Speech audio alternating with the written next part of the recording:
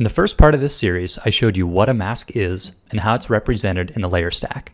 This time I'm going to show you that concept in practice. So as you remember, masks are here to help you stay inside the lines. So it's important to know what exactly you can apply a mask to in the first place. So here you see I've got a large painting on the left, and then I've got 3 small copies of that painting, each on their own layer. Now, like last video, you saw how I can make a rectangular selection and apply that to a layer as a mask. Well, I can use the same process to a group of layers called a layer set. So here you see what I've called example set contains the 3 of these layers. So I can make a rectangular selection, and with the word example set selected, I can click the layer mask button and apply one mask to those 3 layers. So here you say that they're still individual layers, but that they're all receiving that one rectangular mask. So you see that a layer mask can be applied to either an individual layer or to a layer set. So for a practical example, let's take a look at this cube.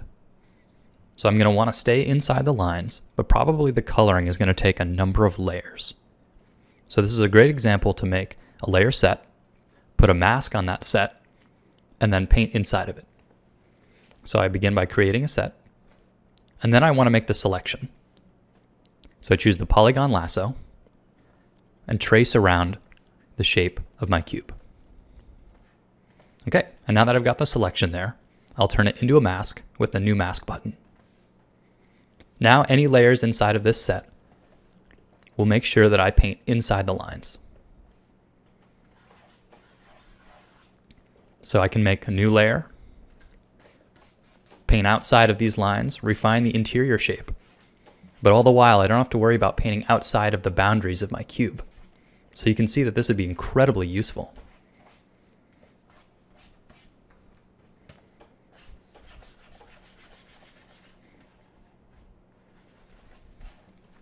What you're doing is you're defining the borders once, and then don't have to worry about it for the rest of your drawing.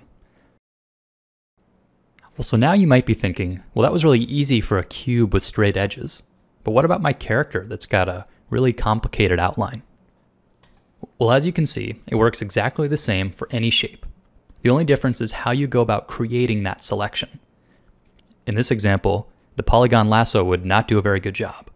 So for more info on this topic, check out my series on using the pen tool to make selections. Now, I'm sure I'm not the only one that does this sort of layer set masking. If you've ever done this sort of technique, but maybe expand it in a different way that I don't mention here, I'd love to see it in the comments. So let us know if there's any special way that you like to do it. Stay tuned for part 3 of this masking series, where I'll show you how to have painterly edge control using the brush tool. I'm also always looking for new topics to put into upcoming videos. Anything you want to know about? Let me know in the comments.